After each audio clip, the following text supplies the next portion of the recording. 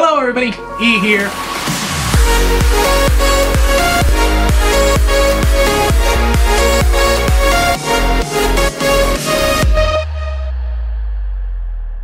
Hello everybody, E here. Welcome back to another book review. This one I read ages ago. I'm just now getting around to reviewing it because I don't really want to talk about it, but we're going to try. The next 3 Connolly reviews, unfortunately, are going to be less than positive, but today we're talking about The Reapers by John Connolly. I was looking forward to this book because it is strictly from the point of view of Angel and Lewis.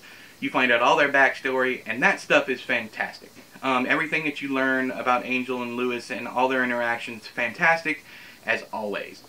The problem here is the lack of Charlie, and a lack of a good plot, I think. This is my opinion. I never realized how much I enjoyed Charlie Parker as a character. I always thought I liked Lewis and Angel more.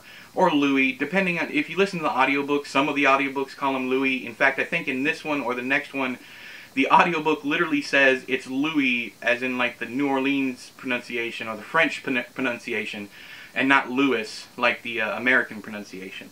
And then they changed that. The very next book is narrated by the same person, and he's calling him Louis throughout. Whatever, man.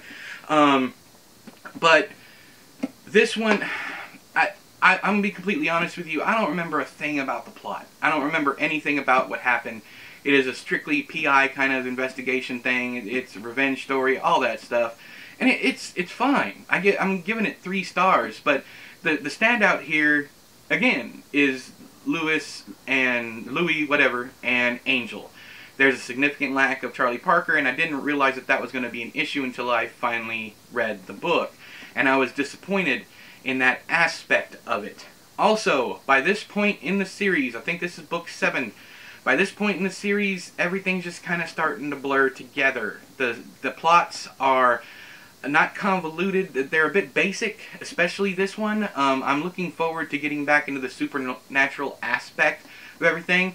Since reading this one, I have also read these. The Lovers, the Whisperers, and the Burning Soul. I've read the next 3 books after this one, and they're all about the same for me, but supposedly the book 11, The Wrath of Angels, is supposed to go back heavy into the supernatural, which I just cannot wait.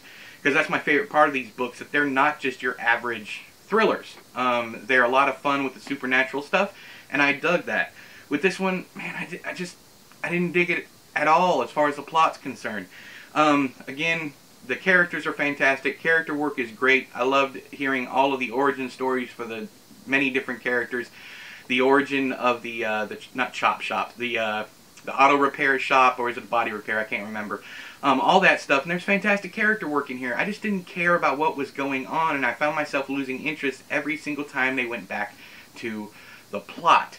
So, I'd love to hear what you guys think, especially if you're a Charlie Parker fan, how you feel about The Reapers. If you loved it, let me know why, especially if you loved it, because I just didn't.